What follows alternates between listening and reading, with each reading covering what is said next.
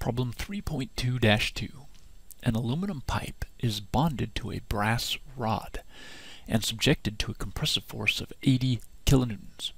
Determine the average normal stress in the aluminum and the brass. The pipe has an outer diameter of 80 millimeters and an inner diameter of 55 millimeters. This problem, we have a solid axial member. The outside portion is aluminum, the inside is brass. We have the modulus of elasticity for aluminum and brass, the length of the member, and we're ready to do this problem. The first thing I'm going to do is find the cross-sectional areas of both the aluminum and the brass. The cross-sectional area of the aluminum pipe is pi over 4 times the outer diameter squared minus the inner diameter squared, and the cross-sectional area of the brass is 0.055 meters the diameter, and square that times pi over 4 gives this value here for the cross-sectional area. Next I'm going to draw a free body diagram. Okay, I've drawn a free body diagram of the cylinder, and at the base, where it is resting on the ground, there is a reaction support of 80 kilonewtons. The way I've shown the 80 kilonewton load on the top is to divide it. Part of it's going to be a load in the brass, part of it's going to be a load on the aluminum. We're going to assume that the load P in this diagram is being spread over both materials. Summing the forces in the y direction, we get that 80 kilonewton load, positive, minus the force in the brass minus the force in the aluminum, is equal to 0. We can rewrite that equation as shown here, and you see we have two unknowns. No more equations of static equilibrium. That means this problem is statically indeterminate. We need to find another equation, and that equation is going to be our compatibility equation. Now when we put this load on the cylinder, that it is going to deflect. The cylinder is going to get shorter.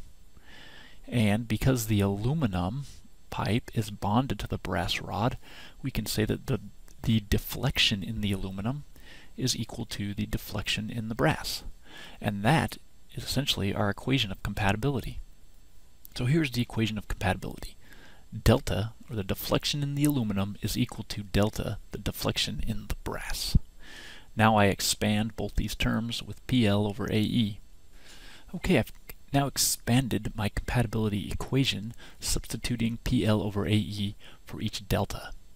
For delta aluminum, the force P is the force in the aluminum. L is just the length, I'll leave as L. The cross-sectional area, we solved above, 0.00265 meters squared, and the E is the modulus of elasticity of the aluminum, which was given 73.1 gigapascals. This term here is the term for the deflection in the brass. For P, we put in the force in the brass. L is just the length.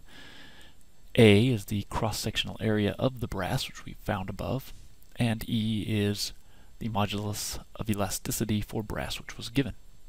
Because L is the same on both sides of the equation, they cancel out.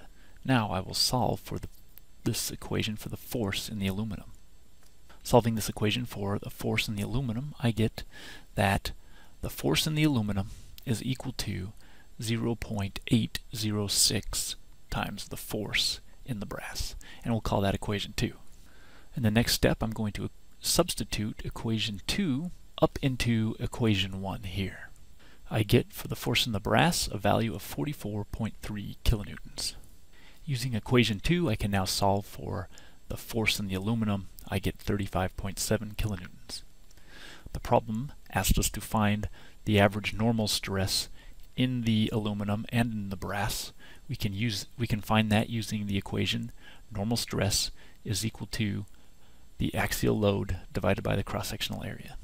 I get for the stress in the aluminum the axial force, 35,700 newtons, the value from above, converted to newtons, divided by the cross-sectional area is 13.5 megapascals.